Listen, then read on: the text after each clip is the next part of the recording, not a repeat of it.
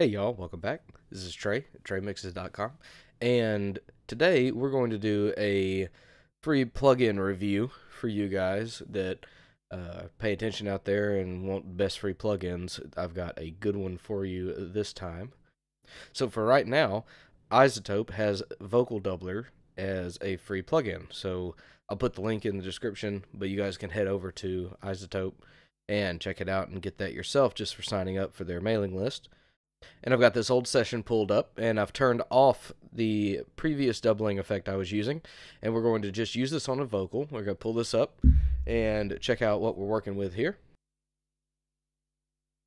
And when we pull up an instance of Vocal Doubler, this is what it looks like, and this is pretty fantastic. I've really enjoyed playing with this thing today, and I would recommend everyone go get it, as it's one of the best doubler effects that I've ever seen, especially for free. So that's a big deal.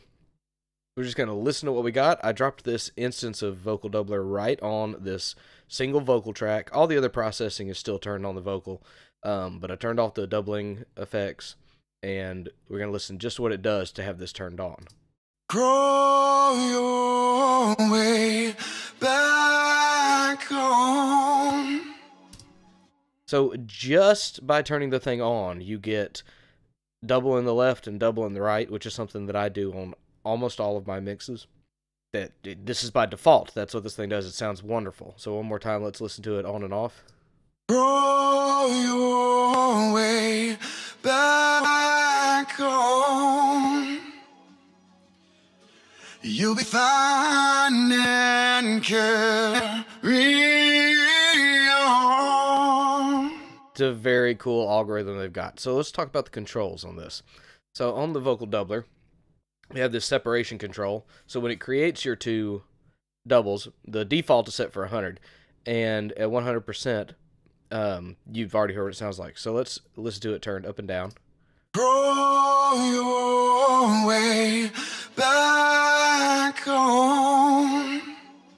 And that's controlling the stereo image of your doubles from hardpan left and right, fully stereo, and more mono. And you can see that indicated by the interface of the plugin.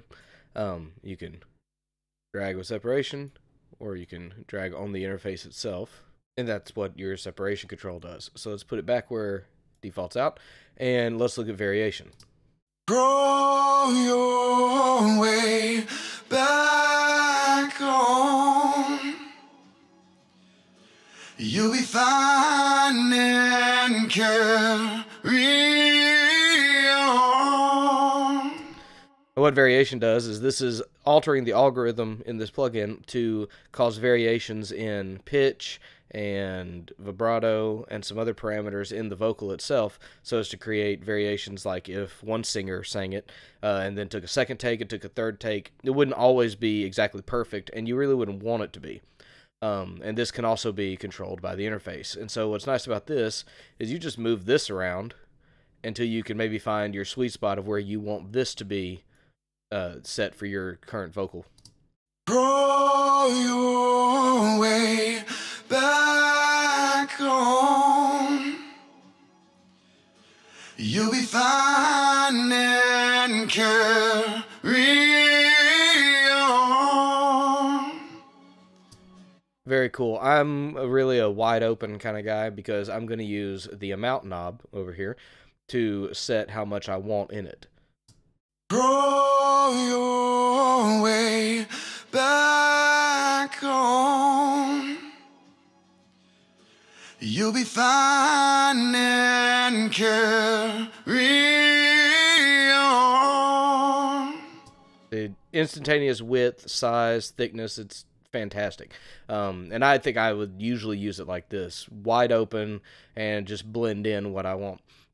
If you're using it directly on an instance of whatever it is you're using this on, solos, violins, vocals, what have you. But what I would more likely do is put it on the send or put it on a separate track and use just the effect only. So when we use this effect only knob, it's going to take away, like in this case we have it wide open, fully wide, fully separated, and you'll hear what's going on when I turn off the dry signal.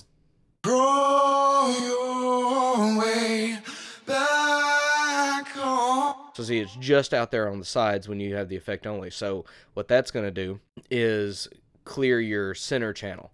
So what I would probably do, I've just been playing with this today, let's remove it off of this track. Let's duplicate this track exactly.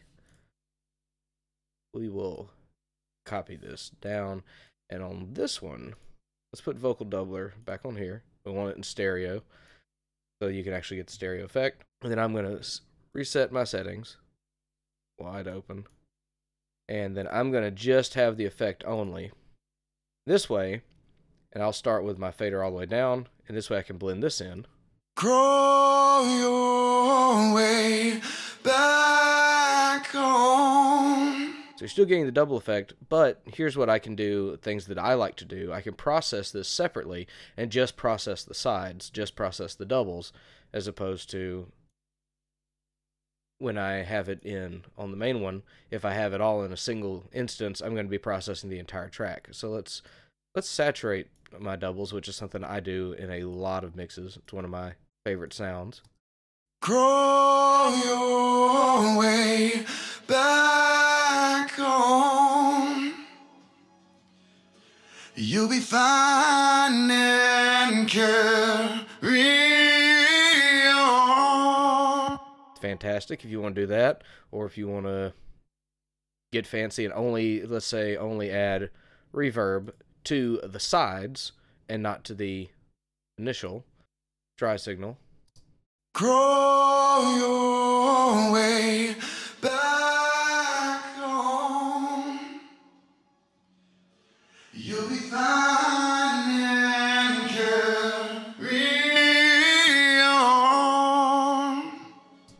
So now you've only added your reverb to the doubles produced by this doubler. So again, this guy, this is fantastic. This is great. I can't believe this is free.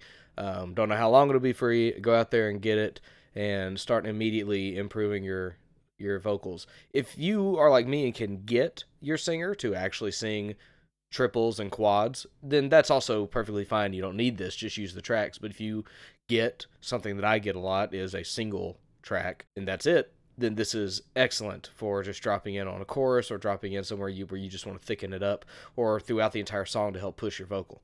Thanks for hanging out.